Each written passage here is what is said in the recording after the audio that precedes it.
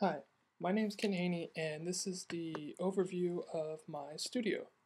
So the hardware that I use is split between my desktop and my MacBook.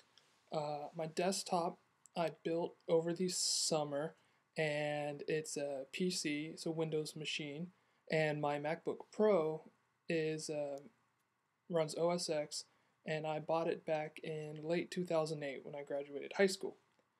So on my PC, I am running Windows 7.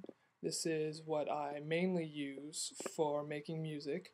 Um, the DAW that I use for both of my machines is Reaper, and I use it because it's free, mainly, and because it works on both Mac and PC.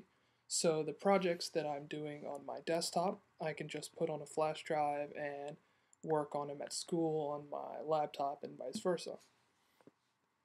The let's see, I don't have any microphones or monitors or anything at my house.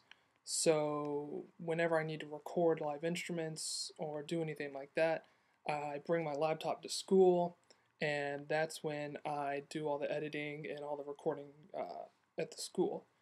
When I do that, I hook up my MacBook Pro to the Motu Traveler that's up in the telematic lab, and then to that I use the SM57s and the SM58s that are up in the studio.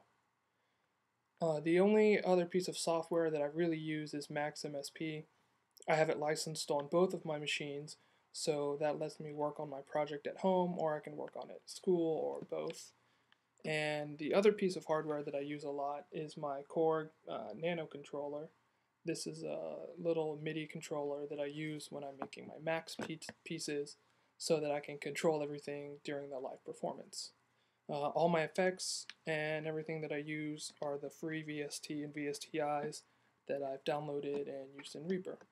So that's my studio overview, and thank you.